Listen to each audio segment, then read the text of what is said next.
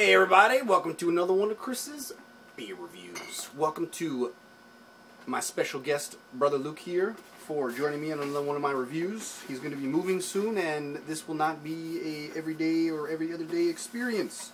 I'm extremely pleased to introduce the historic ales from Scotland.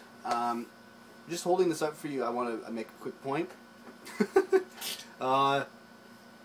If you look at the bottles individually, one says gooseberry, one says elderberry, the other one has like pine hops from Scotland. I really think that these beers are going to taste a lot different from what we have around here, and I really think that the ingredients may have actually come directly from Scotland, thus creating the out-of-this-country experience. None of these have been refrigerated, but I know for a fact, because I checked, that one out of the four here is meant to be drank at room temperature. So I'll probably be reviewing the other three on my own at some point. But this one, check it out. It's called Alloa, and it says Scots Pine Ale, and we're looking at a 7.5% ABV beer at 330 milliliters, brewed with all natural flavors. And at the back it says Scots Pine, and in brackets Pinus alba. Introduced by the Vikings, spruce and pine ales were very popular in northern Scotland until the end of the 19th century. Alba is a triple-style ale brewed to a traditional Highland recipe using the springs of spruce and pine collected every spring. This complex, rich, tawny ale is best drunk at room temperature from a wine goblet. Oh. We don't have a wine goblet, but we'll be alright. We'll manage. I'm not going to read the ingredients because I don't want to go in there blind. We got a very cool looking cap. Maybe this is all from the same brewery. I don't know. They're all the same caps. One thing I wanted to point out is I was speaking with somebody who was a huge fan of this one. And they got everything that they needed to brew this, and they were going to brew it. And what stopped them is they found out from somebody who knew very well that when you brew with pine needles, you need to brew with baby pine needles. Apparently you can't use matured pine needles. It's not the same. It's like that would be like drinking pine needles from your Christmas tree. That just the thought of that just grosses us out, I'm sure, right now. So here goes. You want to take a look? Oh, totally. There's not too many of these in Toronto, but I got it at the Queen's Quay LCBO, and there was plenty the last time I checked. The only thing I regret from releasing such information is that you may buy them before me. That is my only regret. I'm excited for this one, man. Clearly says product of Scotland, right? So yeah. Have you ever had a beer at room temperature? Like and enjoyed it? When we were at Hellfest, big metal festival, there was no refrigerator, no cooler, so I was drinking Heineken and Carlsberg at more than room temperature for quite a while. Whoa. Whoa. It smells kind of fruity, eh? Yeah. No. I disagree. It's something different. No, what I meant by fruity, I meant like berry fruit. Like, sorry, piney, berry, fruity kind of. Whoa. That has a very nice aroma to it. A very nice aroma to it. One thing I want to look at right away is whether it actually tastes like a 7.5% ABV. Well, it's probably too late for me to be able to pick up all the aromas now. We got a very same looking color as the last one, except this one you can actually look through a lot better. This one's actually kind of what's the word? Mahogany looking color. It's not. It's even kind of woody looking. It's not really brown, but it's woody. No? Is that stupid? I kind of see a hint of amber. Yeah? It could just be the light. Very faint. Because I had an amber recently and it looked a little bit different, which is what I'm trying to base it off of. You would know better than I. I'm just... But no, you're right. I was contemplating, like, is this really an amber color? Because mahogany is a lot darker. Woody would be a lot more brownish. So I guess you're right. It would be more of a amber color. You be the judge, ladies and gentlemen. Camera doesn't do it justice, but... All right, bro. This is also going to be a warm, once again, room temperature beer. I'm not going to say warm because warm is a whole other world. Cheers.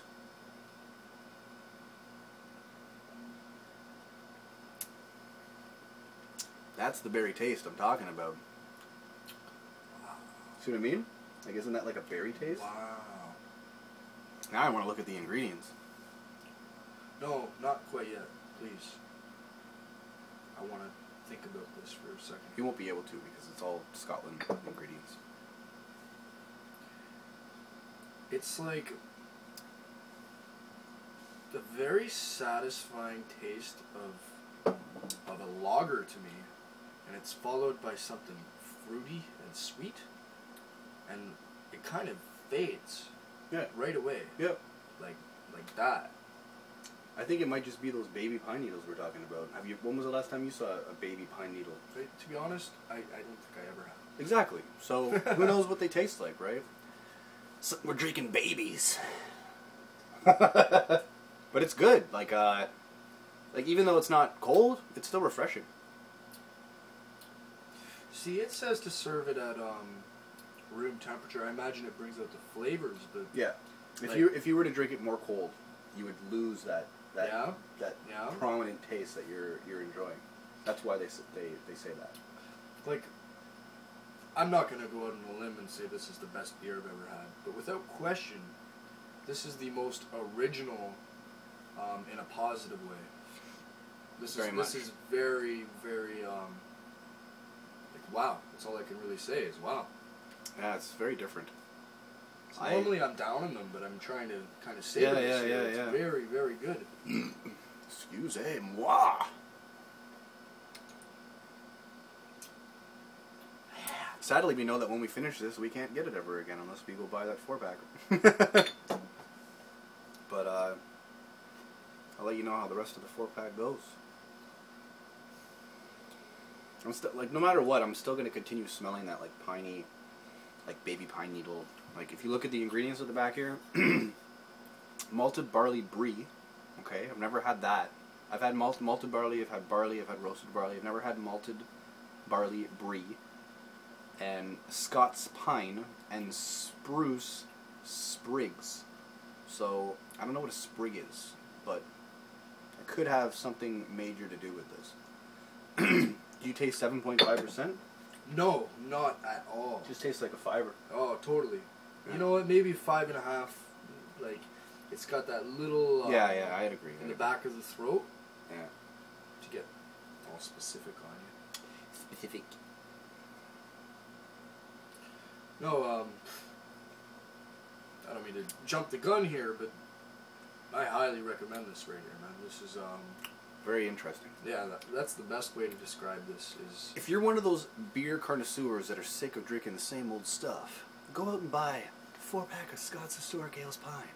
Yeah, I was bad for it, ladies and gentlemen. I to this day I love my lagers, and this guy gives me a taste of what's out there, and it's good to try something new and exciting like this. It's just starting to taste it even more by the ending, actually.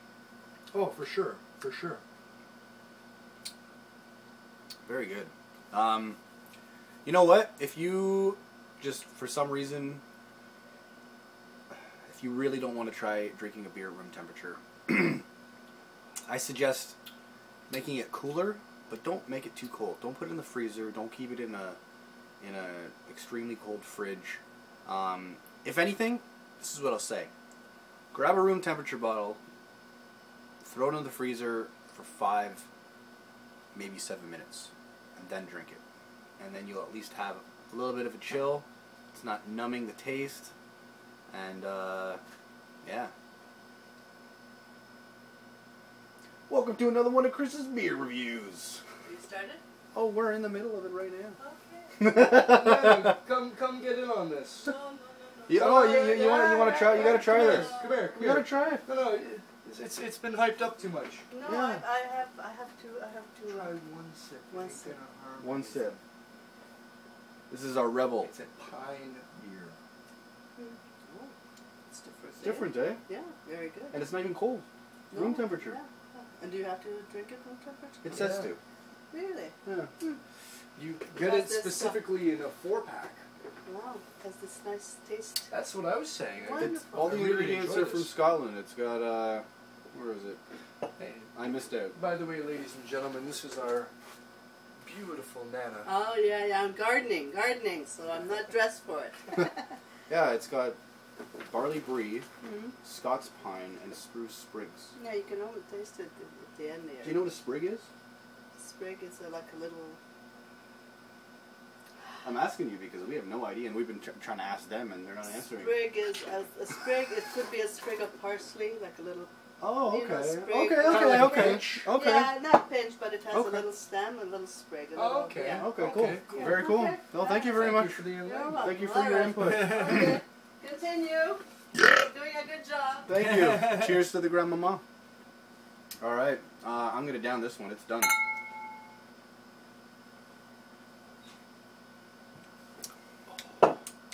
Ratings. Yeah, it's good.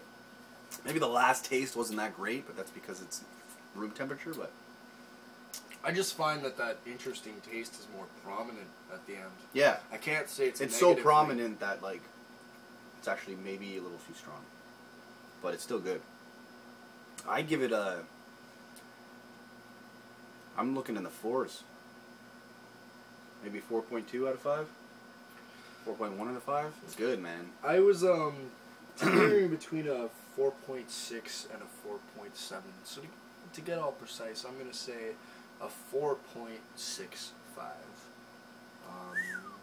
4.6 out of 5, or 4.65. 4.65 out of 5. Oh, okay. That would be the first in my 170 something reviews that we went something point something something. And the only reason is it's like I said, it's something new that's very very tasty, and I think that's what's making me so intrigued about it. You get your really excessive hops, excessive barley, and this is just something original that I think that they mastered. They really got what they were trying to get across. Let's put it quite frankly to you, ladies and gentlemen. 2 of us are drinking a 330 milliliter bottle, and we are almost at 13 minutes in one review. Yeah, really. So there's so much to say. So much to say. I just recommend going. If you are an LCBO fan, that's not what I wanted to say. If you want to look for this beer, look it up on lcbo.com, or just go to the Queen's Quay, I don't know, Queen's Quay and Yonge, I believe it is. There's a huge LCBO in Toronto, and they have a vast variety of beers, and this is one of the 4-packs that you can pick up at the store. Alright, people. Thanks for joining us on another one of my reviews. Thanks to Lucas, my special guest and brother. Thanks, And ladies and gentlemen. don't drink and drive, but drink responsibly. Cheers. Peace!